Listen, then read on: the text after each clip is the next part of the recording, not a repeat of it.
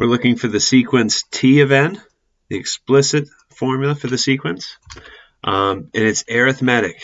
That means it could follow this general structure. You could take the first term and add the common difference times n minus 1. You don't necessarily have to do it this way by plugging numbers in here, okay?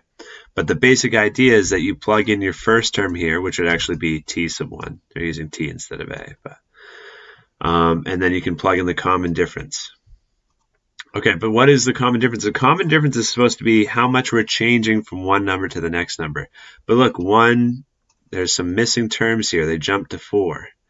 So what we could do is we could calculate the slope between these two terms, right? Because if it's arithmetic, that means it's a constant increase. That's a linear increase in linearity. That's talking about slope.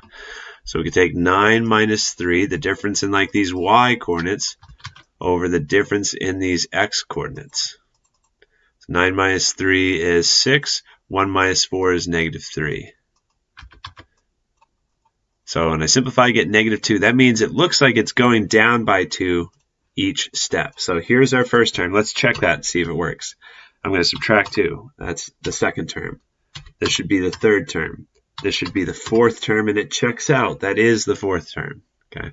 So if you didn't spot that slope idea, that's okay. What you would want to do is start with the first term, and then it's arithmetic, so you know it's decreasing when you get down here. Just try to guess a number. Maybe you think it goes down by 3 each time, but by the time we subtract 3 to get us to the fourth term, we actually end up at 0. So you could guess around, do some guess and check with your calculator. You don't necessarily have to know that math trick. So it's always the first term here, plus the common difference, and then it's n minus 1. And then we could simplify a little bit. I'm not sure what Newton wants, so I always simplify. Distribute the negative 2, so that's a minus 2n, and negative 2 times negative 1 makes a positive 2. And then combine like terms, 9 plus 2 makes 11.